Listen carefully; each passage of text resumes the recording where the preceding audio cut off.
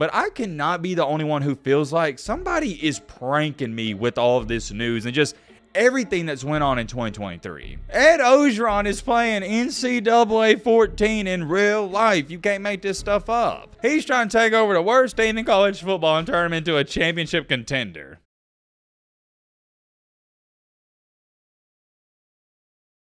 Six months ago, no, wait a minute, scratch that. It doesn't even gotta be 6 months ago. 4 months ago, if you would have told me that DJ Ubadugi got drafted and also Ed Orgeron, former head coach at LSU, he's attempted to come back to college football, if you would have told me that, I would have looked at you and said, dude, what? What are you talking about? I'm asking you guys a genuine question. What's crazier, DJ Ubadugi getting drafted or Ed Orgeron attempting to come back to college football? I don't know. But the truth of the matter is, both of those things, they're currently ongoing. Now, I know some of you probably have no idea what's going on, and I'm going to inform you. By the way, we're not doing no intro, none of that. We're getting straight into things. If you like the content, it's simple. Consider joining our amazing community. We love to have you here. If you don't want to subscribe, well, it's not really a big deal. That's cool too. But DJ Uiagalelei, the quarterback of Clemson, who's been terrible, and I've been ragging on this dude for 2 years, been trying to tell people he's overrated. Now people are finally seeing the light.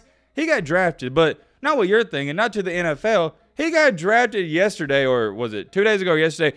The point is, recently, he got drafted to the MLB. Yep, that's right, you heard me correctly. Ugabadugi got drafted by an MLB team in the 20th round. That's pretty interesting. You don't see that every day, and I had so many of you guys send this to me, and yeah, it's pretty cool to see as well. And I had a lot of people saying, yo, Matt, don't you think he should take this opportunity? And no, do y'all not understand? Getting drafted in the 20th round of the MLB draft, that's like they're going to give him a couple of hot dogs and some peanuts for his salary. Y'all are crazy to even think for a second he'd take up on that opportunity. Now, if he got drafted in the first or second or maybe possibly third round, that's a different conversation. But the 20th round, no, they're just going to give him a couple of glizzies and call it a day. I did want to start out by sharing that with y'all because a lot of people wanted me to speak on that, and I really don't have too much more to say, but here's the last thing I'm going to show you. Apparently and allegedly, Uiagalelei is slightly interested in pursuing baseball. That's according to the sources, so do what you want with that information. Here's what I'm going to say. If things don't work out at Oregon State, and I'm wishing him the best of luck and hope it does, but if it doesn't work out,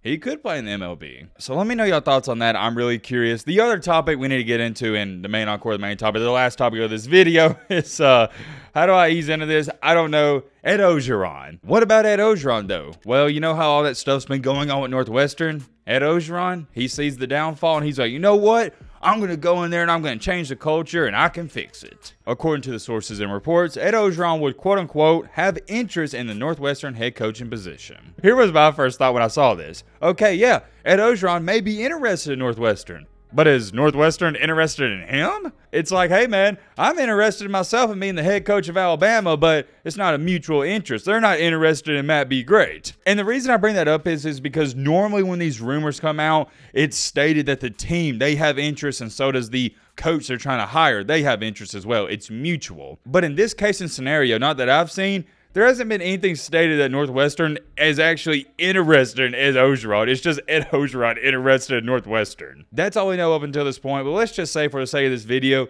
Northwestern is interested. I'm going to be honest with y'all. I could not see Ed freaking Orgeron coaching Northwestern. I couldn't see it. That's like something out of a high school movie. That is a terrible fit. You're talking about a hard-nosed Southeastern LSU guy going up to the Big Ten where it's freezing and those kids, they're soft as Winnie Hut Juniors. And let me clarify on me calling them soft. For example, at LSU, Ed Orgeron, they are a football-heavy state. All they care about football, and it's football 24/7, football, football, football. You get the point. Despite what you think about Ed Orgeron and his coaching abilities, he was a good fit for the LSU culture. Here's where I'm trying to go with this. Ed Orgeron, he doesn't fit the Northwestern culture. At LSU, he walks into those practices cussing up a storm, screaming, let's go, man, go Tigers. At Northwestern, you can't do that crap. It's just two different brands of football. You can't coach Northwestern kids like you're going to coach Alabama, LSU, or Florida, or Georgia kids. Ed Orgeron walks in there and starts speaking that gibberish, jabberish crap. They look at him like he's crazy. And by the way, we didn't even talk about this. Could they even understand him? I don't think so. I myself, from the Southeast, born and raised,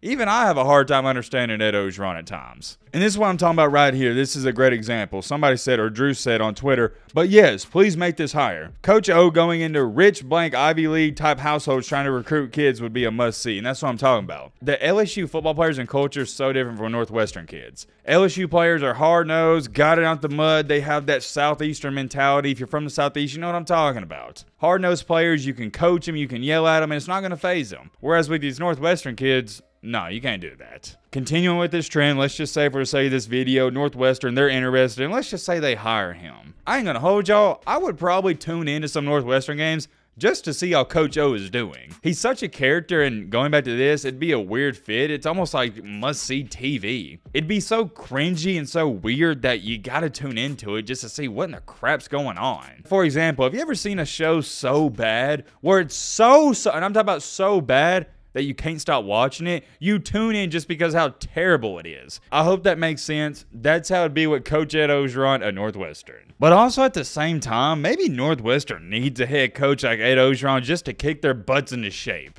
Can Ed Orgeron actually coach college football? Probably not. There's only one thing he's good at, and that is screaming and being a motivational speaker, but that's also a big part of being a head coach. I don't know what's going on, man. We got Titanic submarines blowing up. We got DJ Ugabadoogie getting drafted, not for football, but to the major leagues in baseball. We got Ed Orgeron trying to go to pretty much a private school and be a head coach. Are we in the multiverse? What is going on? Let me know in the comment section, but I cannot be the only one who feels like somebody is pranking me with all of this news and just everything that's went on in 2023. We got to be living in a simulation, man. This reminds me of NCAA 13 or 14. How in the crap are we to the point in this dynasty mode that Ed Orgeron's about to take over a 1-11 Northwestern team? It's so similar to NCAA 14. I'd always try to take over the worst team in college football and build them into a national championship empire. And to be honest, I just feel like Ed Orgeron's bored at this point. He's got all the money in the world. I think LSU paid him $15 million just to quit. I guarantee you, I promise this, Ed Orgeron was just watching TV and he's like, dang, that head coach got fired.